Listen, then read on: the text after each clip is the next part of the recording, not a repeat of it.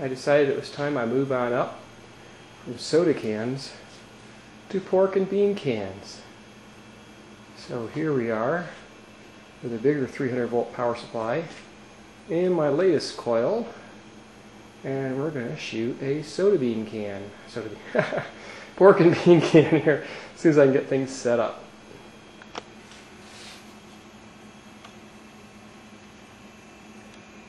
Okay, we got a pen propping up the coil.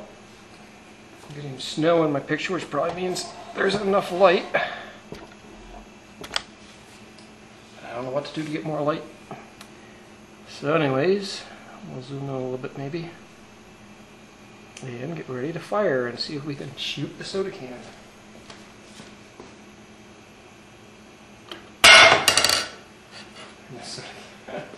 Well, we've penetrated into the can, but not through it. But definitely put a hole in the can. So let's try it again. But this time I want to see if there's a way I can get so I can hit the can higher.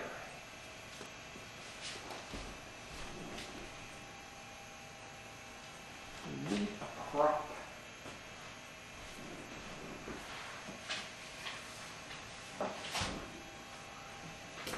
Here we go. I always knew the Sears and Roebuck catalog was good for something other than toilet paper.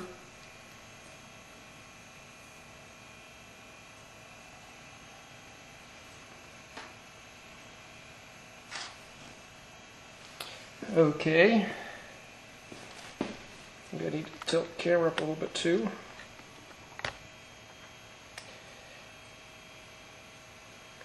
And here we go again. Back at the pork and beans.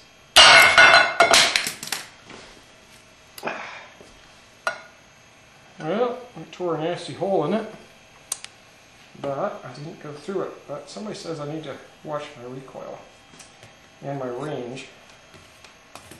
So we'll look into doing that. Reduce the range. Coil is very hot.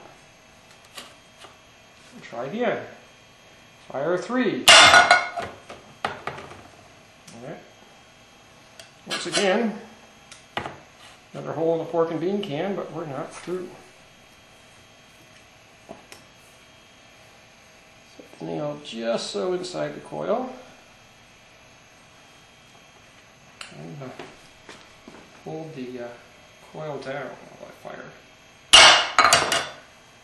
Didn't make any difference.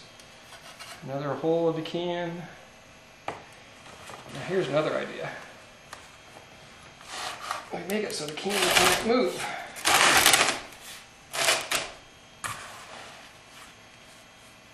And point blank range.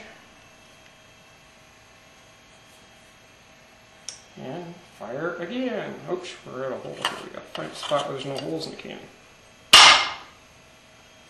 Still, it doesn't go through. It goes most of the way in, but doesn't go through. So there we are, test firing our latest coil gun. Thank you for watching my test firings.